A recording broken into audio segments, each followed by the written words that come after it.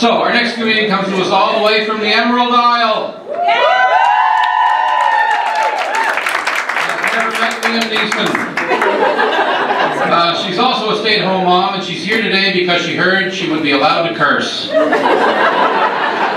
anyone can curse, it's the Irish. Please welcome Fiona O'Brien.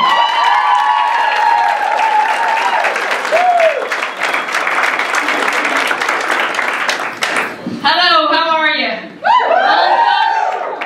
My name is Fiona, and I'm from Ireland, as Jim said. And I moved to Canada about 30 pounds ago. I became addicted to Tim Hortons. Nobody warned me their French vanilla coffee has 700 calories in every bloody cup. It's like heroin to me. I was doing 42 ounces a day. I have a twin, and people used to say to my mom, you know, how do you tell the twins apart? And she'd say, well, he is a penis and she is a vagina. I have 3 children, so they are pretty big babies. So they were all born by cesarean section. So, you know, I may have the body of a station wagon, but underneath this hood is the engine of a Ferrari. I'm no slack Alice.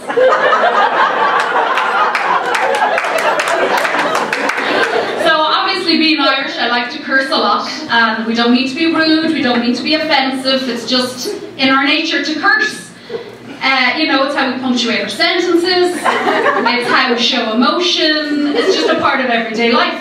So like when my husband came and he said, you know, we're moving to Canada, I said, that's fucking great news, I don't fucking believe it, it's fucking brilliant, I can't wait. And he said, hang on now, when you go to Canada you won't be allowed to curse like that. And then someone told me, you know, if you did stand-up and you did some comedy, they like you to curse, you're allowed to curse. So here I fucking am!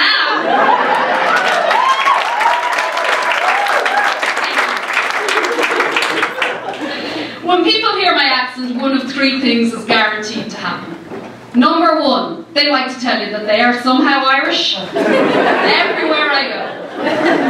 They hear me and, oh my God, my great-grandfather's uncle is Irish, I'm a quarter Irish. I simply say, I 5/4 don't give a shit.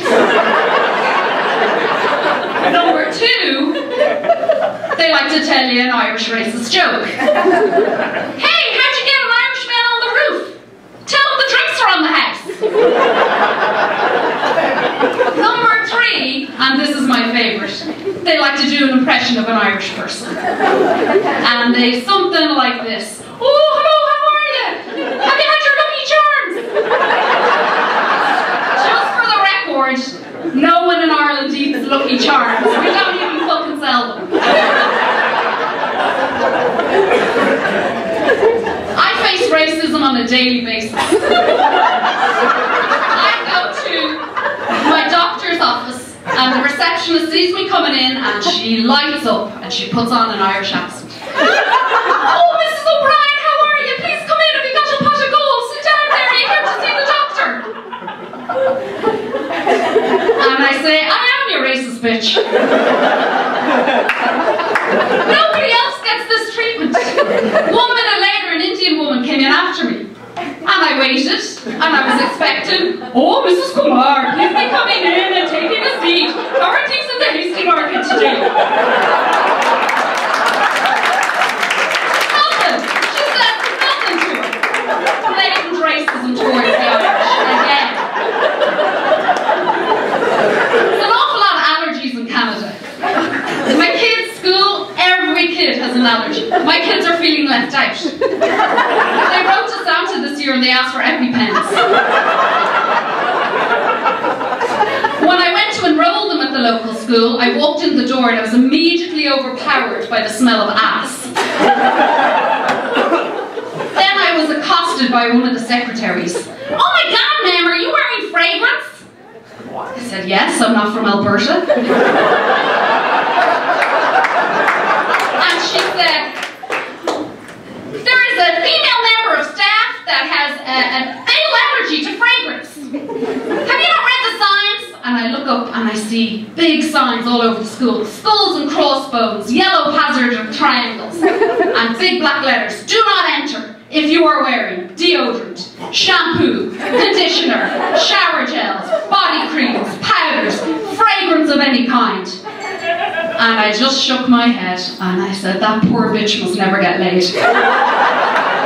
Definitely never gets any buff diving. I've been Fiona O'Brien, thank you very much.